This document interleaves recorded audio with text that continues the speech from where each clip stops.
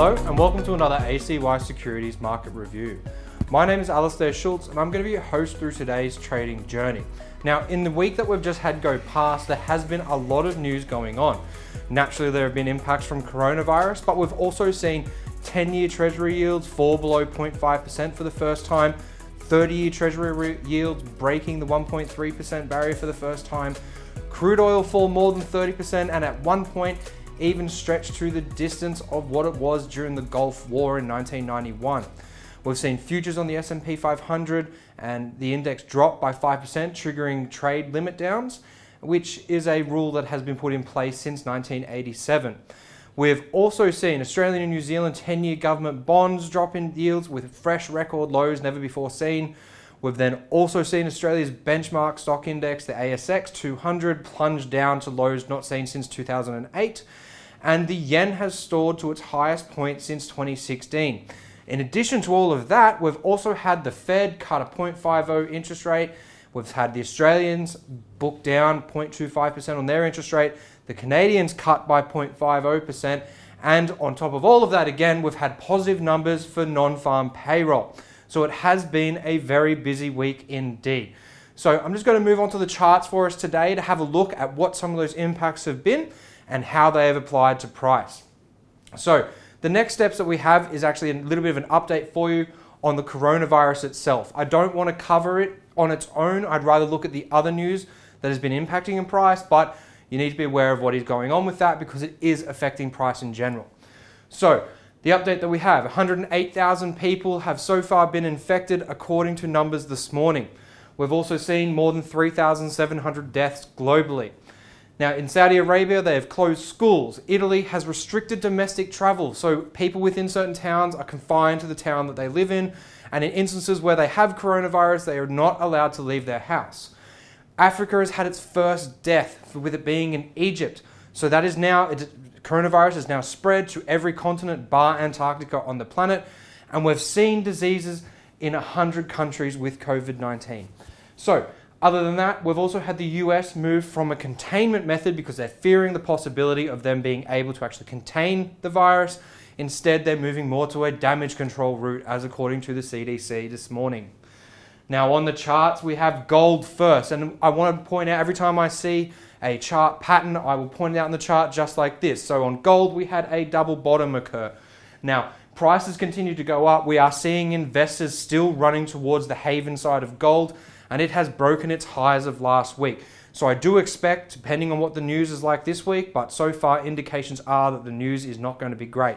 So expect to see gold possibly go up for higher, and bear in mind that if you see patterns like this, it's probably a good opportunity for you to place a trade on.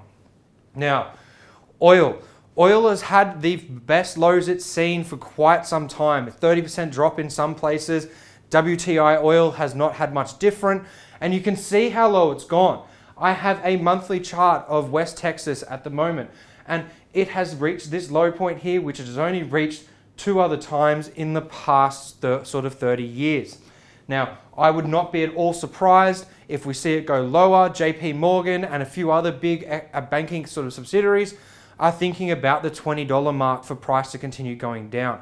So perhaps keep an eye on what's going on there. This could be a very good buy opportunity for when price finally goes back up.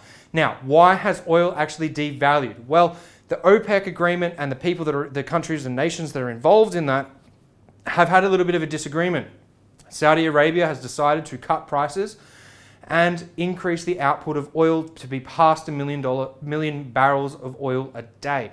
So that's naturally going to increase the amount of supply and make it cheaper as well, which is kind of forcing an oil war between Russia, Saudi Arabia, and the remaining OPEC nations. Now, one thing that is key to be something to be considering is what it actually costs to make a single barrel of oil. America and the fracking side of things, it costs approximately $40 a barrel to make.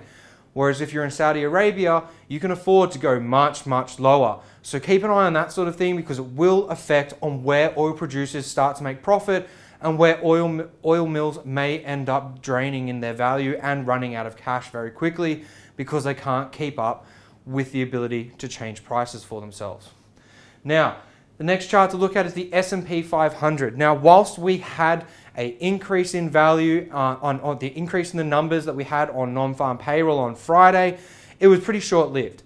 So in the video that I did on Friday, I did anticipate that we could potentially have high numbers. I gave you 3 different scenarios of above expectation, below expectation, or on point. And it did go up and above, well and truly above.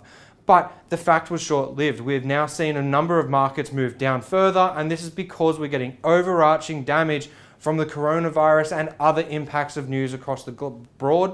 And we're just seeing stuff like NFP that would usually move markets be a little bit muted in the impact that it has.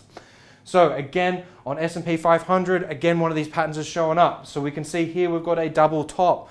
And this time it's more of an indicator that price is going to be continuing. Now, it has had a rally up, and that fits in with our criteria, and then price has fallen down as well, and it has matched distance.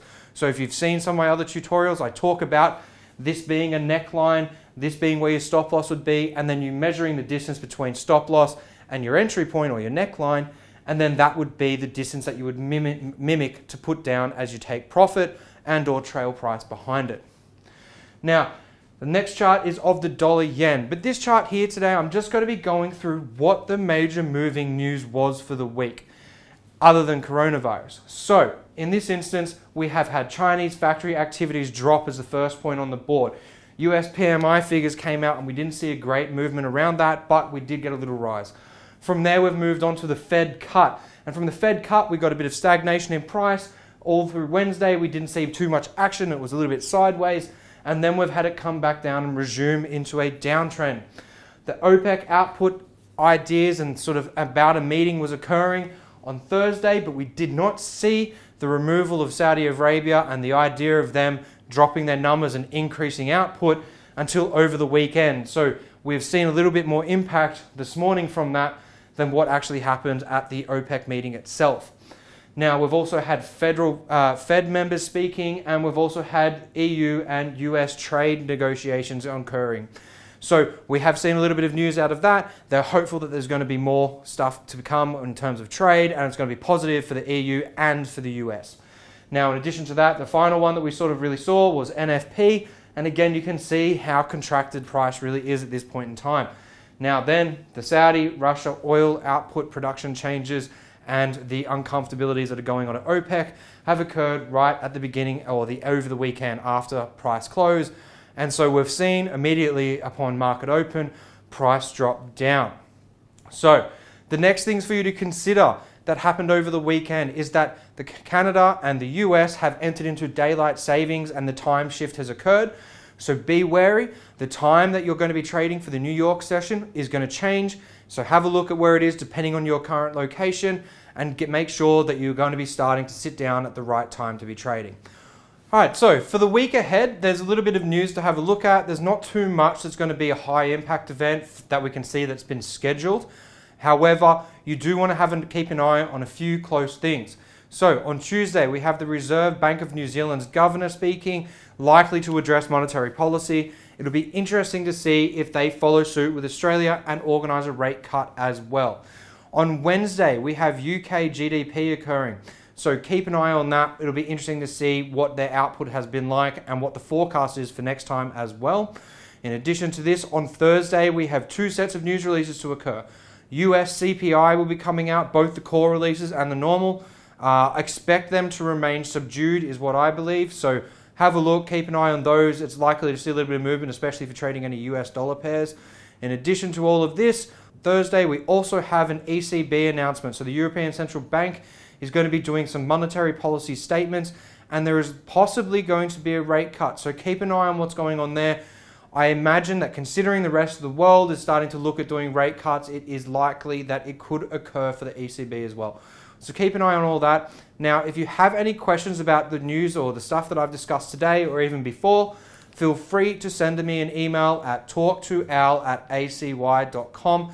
And of course, like and subscribe the video so you can get more great content from me and ACY Securities in the future. Have a good trading week ahead.